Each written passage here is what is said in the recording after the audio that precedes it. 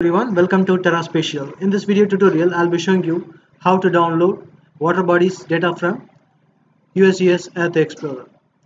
So once you have opened your browser, just type in EarthExplorer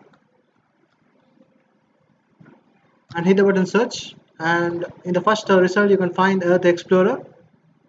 Just click on the link. Now, in order to download any sort of data, first you need to create an account in USGS.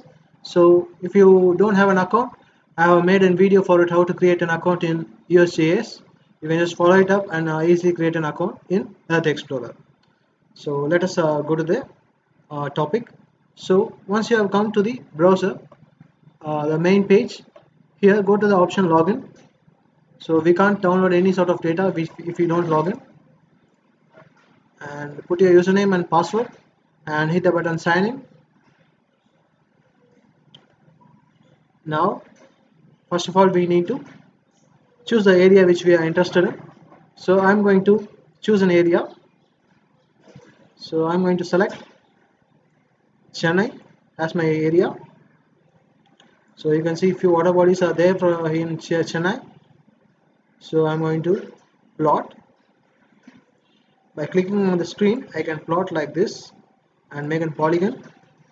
So this is the area which I am interested in. So I need the water bodies from this area. So I have chosen the area. The next option is we need to go to the option datasets. Here we are going to find the water bodies dataset. Just come down and you can see the option digital elevation. Once again come down, you can find SRTM, and under SRTM you can find SRTM water body data. Just click it and hit the button search. Once you have hit the button search, now you can see over here results are arrived, and if you click on the this foot, it will show the footprints, how much area the scene covers. So two scenes are there. So let me show you the first scene. Let me download this data first and let us see how it looks like. Hit the button download.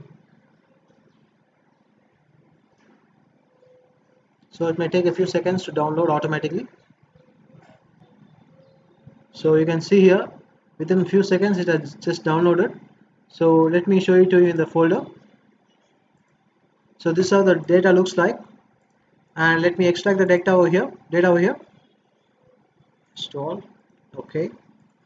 Now let me go back to the QGIS, and now let me add the data over here.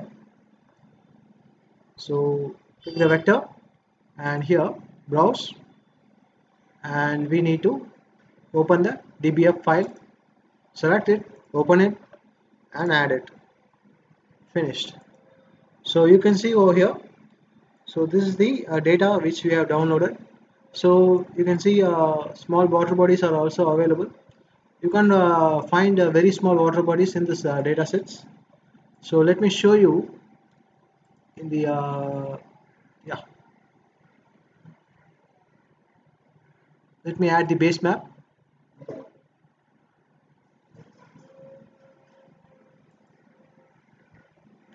So that we can visualize how it looks like.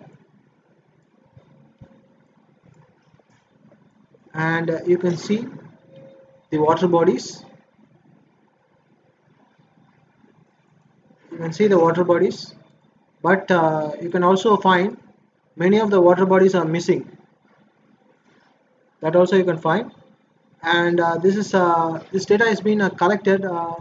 Maybe sometimes the water in the water body might be very less. So you can see the difference in the boundary. So please do keep it in mind and download accordingly. You can just see here. So during the acquisition time, the water might be only this, it might be at this level. So it has been covered only this part of the water body. Just keep that in mind, and you are not getting the entire water bodies. You can see a lot of water bodies are there, but we are getting just few. You just also keep that in mind while using this data.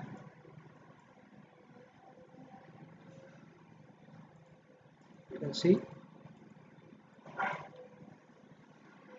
So if you have any doubts in this, please do ask in the comments. Thanks for watching TerraSpatial. Please do subscribe the channel. Goodbye everyone.